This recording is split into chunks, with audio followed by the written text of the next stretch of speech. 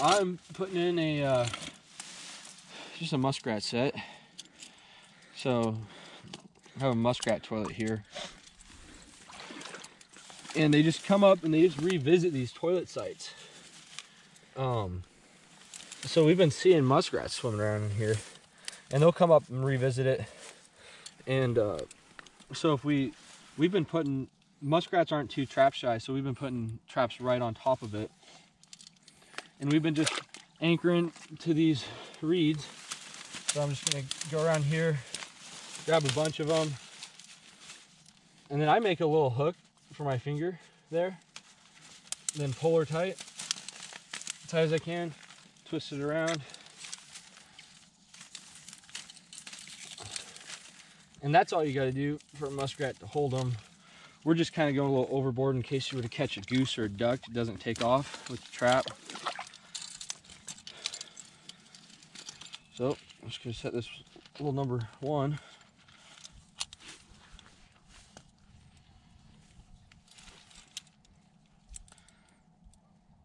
Adjust it, and then I'm just going to splash this up, wet it down a little bit, and then just, a lot of times they've been kind of uneven, so I've been just taking my hatchet out and just kind of chopping them up a bit to break them up, just like that.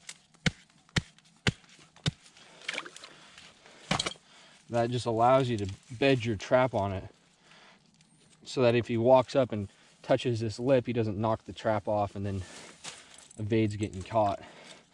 But I just run this wire out to the deep water, and this gets out 1.5 foot and then way deeper. So he's gonna have no problem going under. So that's pretty much it. Just toilet set for muskrat. It's pretty simple. When you guys are rat trapping and you're back in ponds, like I am here, you got all these cattails, and there'll be areas on the cattails where the rats are climbing up, but always be peering in towards the bank, because something like this, it's just a piece of log. Anything that's floating there, they like to climb up on to defecate and then to clean themselves. So this, when I came up to it, all these reeds were over it like this. So, you know, always kind of be pushing in and looking, because that right there, if I hadn't looked, would have been a missed set. And they're climbing up on this thing all the time. All that is mashed down rat turds. That's mashed down rat turds. That's fresh rat turds. So anything like that, and especially because it's back here under the cover, it's a good spot because the rats feel a lot safer for climbing up on. They're not out in the open where, you know, owls and hawks and literally anything that eats anything will eat a rat. So, you know, it's keep your eyes open for stuff like that. So I'll just set this trap right there on that log. They'll climb up, get their foot in it, and they're done. And that's it. All right, this is the world's sexiest muskrat trap. #1 stop loss. And so what we're doing is we kind of built a little feed bed there, and if this was not a stop loss, we definitely would want to stake it out deep for a drowner, but this will hold him here. We just caught a muskrat in this. You can see where he'd been clawing here. You see a muskrat dig up there, and put a little bit of scent, muskrat gland lure on that stick there. Always put a little carrot to make it extra sexy. Just add muskrats. Perfect. One right here. Guys, when you're setting these muskrat traps on these turd piles, I mean, you can do it without anything else, just the trap on the turd pile. But if you throw some carrots on up here, they'll smell them and see them, and it kind of antagonizes them to get up on this. Check it out. You solid? Yeah, that's solid. There's this trick when it comes to trapping. If you want to get a lot of fur, it's called the art of gang setting. And gang setting is when you're putting more than one trap out, you know, 2, 3, 4, 5. And in this area, we have a kind of a creek backwater that's connected 2 ponds over there and back that way. And then this is a crossover that leads to another pond. And these areas are so stinking hot for everything. We've got a muskrat set there because there's a whole bunch of muskrat sign there. We've got another muskrat set right there because there's a ton of muskrat sign of them working here. Then they'll come up this crossover. There's a crossover set we put in right there. Grab my bag real quick. And then we have another muskrat set here. And then right over there next to that's a mink set. So we've got 1, 2, 3, 4, and 5 sets right here in this one crossover, just because there's so much sign. So when you guys find things like this, everything that's trying to go in between ponds, which they do all the time, especially in the spring because they're breeding and feeding coming out of winter, there's going to be so much fur moving here. So whenever you find good travel pathways like that, look for all the sign you can, because you'll find more than one spot to set a trap. Well, I have 2 things here. There is this massive muskrat crapper right here that I'm going to put this #1 long spring on. And we have a bank den right here that comes out. So I'm going to put a 110 right there. So I'll get any that are climbing up and any that are coming in and out of their bank den. Take it, and I can see it's shallow right there, so they're bending on out and then swimming out this way. So I can just take it,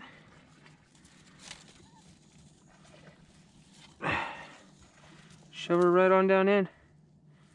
Boom, that's it. I don't have to do no stakes off to the side or anything like that.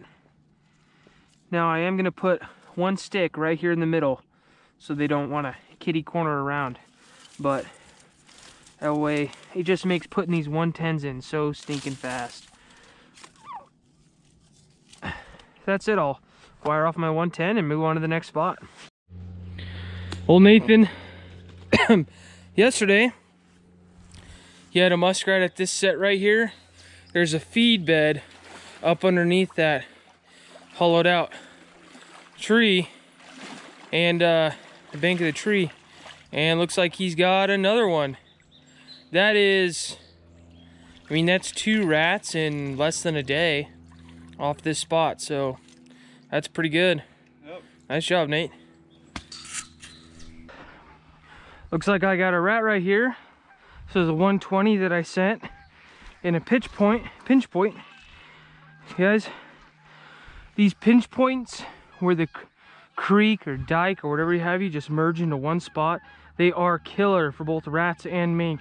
Rats use them for moving, and the mink use them for chasing the rats. So whenever you see a pinch point, throw a Connie in there. 110, 120, don't matter. But I mean, that thing got wrecked. So that's a nice sized rat too. So yeah, I'll get him reset and show you guys what that looks like. I'm resetting the 120 that I got the rat in this pinch point.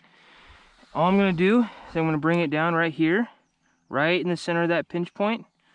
Shove those springs down in. Now most of the time, you wanna take sticks and shove them in each side.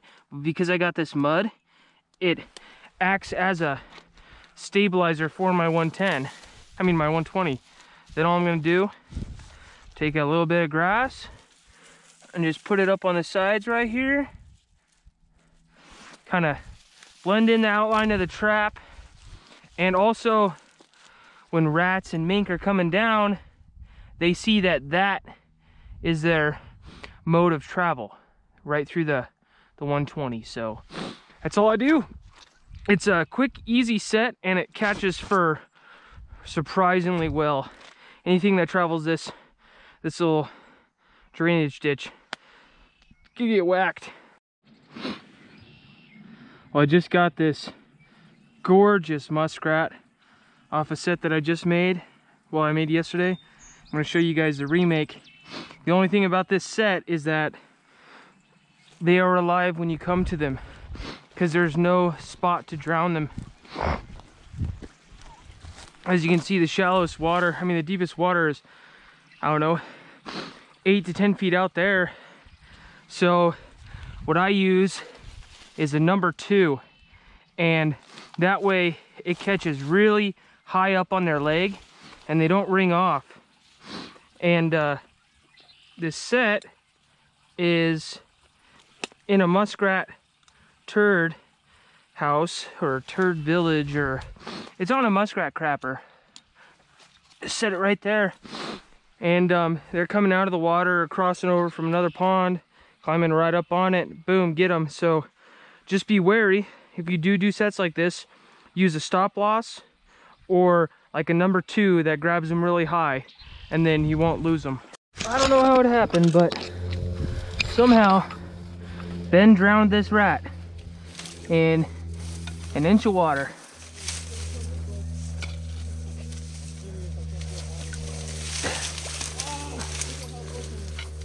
Nice catch though. Awesome.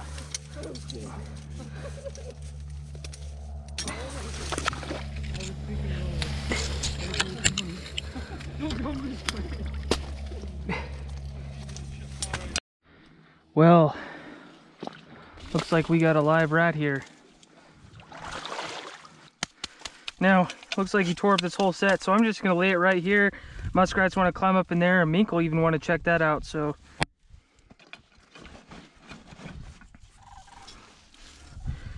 Oh yeah, look at that catch. Right up behind the knee.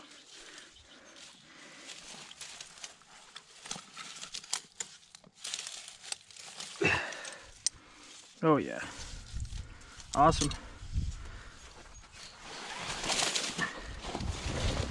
Put him in. Good to go. I'll remake it. Sometimes I'll get so caught up in catching fur, I don't stop to just look at this world. I mean, it's just absolutely gorgeous. In the morning, the birds are chirping, the geese and ducks are flying, this pond with the sunrise gleaming off of it. I mean, it's absolutely gorgeous.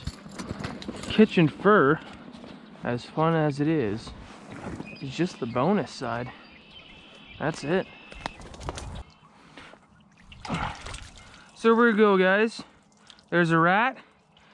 There was a toilet right there, but it was high up and I didn't want to set on it. So I just did a little feed set. I put some carrots back in, put the trap in the water right in front. They come in to get the carrots, get the trap, pop off. Most of the time they drown. This guy kind of tangled up in the weeds, so he didn't, but just a jump trap, caught by the toes. Not an awesome catch in terms of word placement, but I'll take it any day of the week. So guys, these toilet sets, here you can see the rat poop. These are some of my favorite sets. They're quick, they're easy, you just slap them on top, and they catch you fur. I mean, fast, easy, simple, catches fur. That's what you want in trapping. So, try it out, see what you think. Decent little pond rat.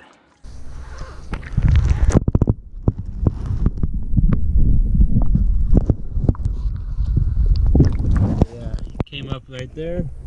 Trap was sitting there. Oh man, Nathan got me. This drug my thing with the Holy stakes up. cow. Oh boy. You see that? Oh, caught a muskrat and a mink came along and got him.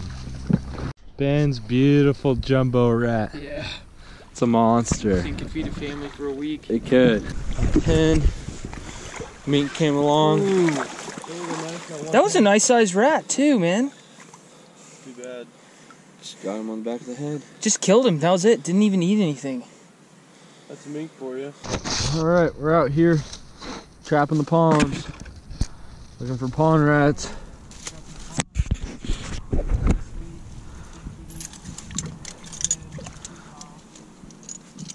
Putting out number 1 right here.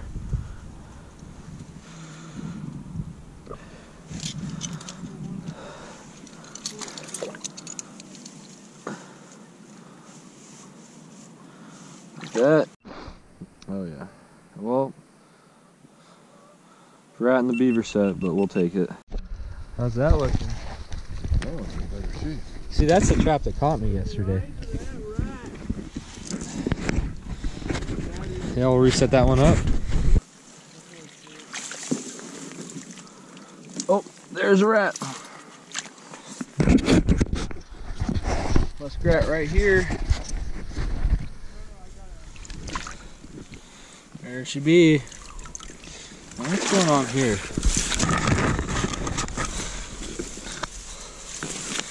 What? You never see a misfired. Come on, bro. Another rat here. Caught him by the pond. Well, by the dam. Gonna make a reset and keep going. What's got going on over there? Got a rat in the cross carrot set. Oh, I'm going down. I'm gonna throw him onto the shore. The Birdsville cross carrot set. That's what I'm gonna call it from now on. Patented. Patented. That's funny, you died right there. That's crazy. Let me see how you did this.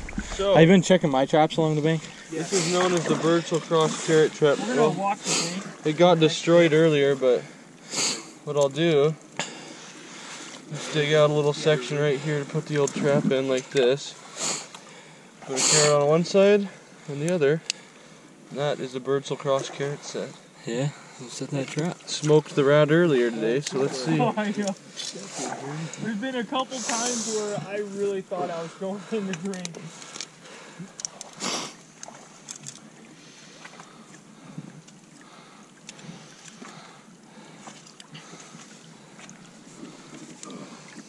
Oh, just like that.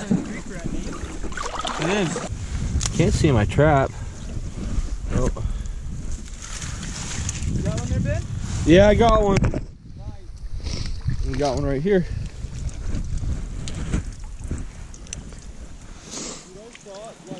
Well, the trap is gone. Almighty law of one rat a year. Oh yeah, I see the wire down there. What's going on? Foot. Hold on, Nate. Let me underwater this.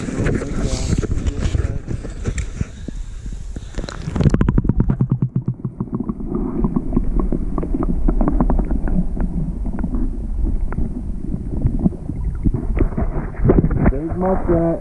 The small river rat right there. Well, for the river, she's all right. I'll take it. Hell yeah. Lift her up for me, Nate.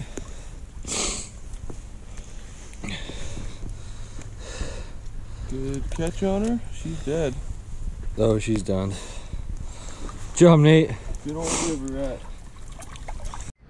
Nate just put the first rat set in. I'm gonna put the second one in. Here, just a little number 1. Gonna wire her up real fast like this. Take my trap. We got a mound right here that they've been sitting on. So I'm gonna wire off back here.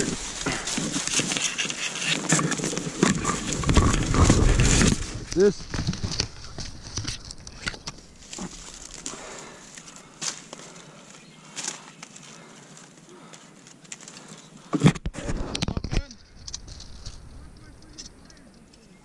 Did you?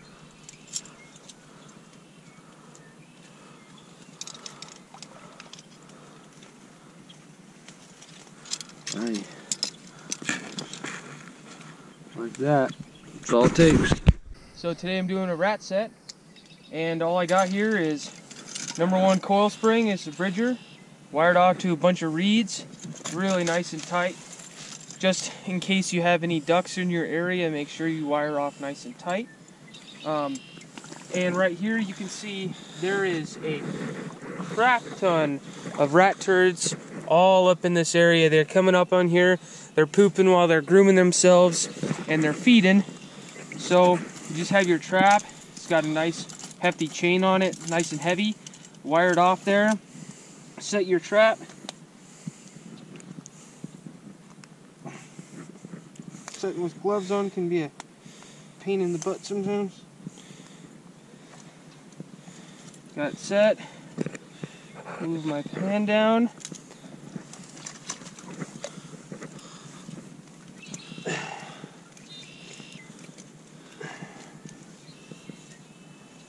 There we go. That's it. They'll climb up, get caught, jump off, and drown themselves. So.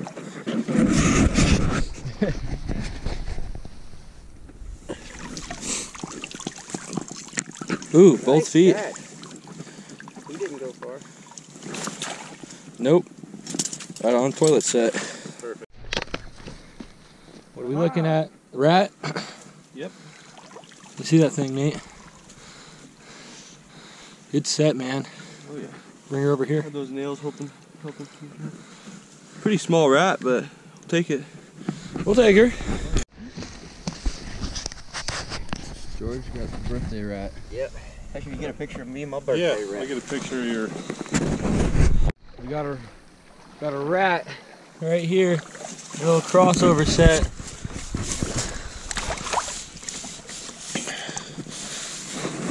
Pretty good sized rat for the river. Go reset her right here. Just started working down. Well, coming up to my mink, one of my mink sets, and Got something in it. Muskrat. Well, not a mink, but we'll take it. It's the last day, so better than nothing. Another muskrat. Nice.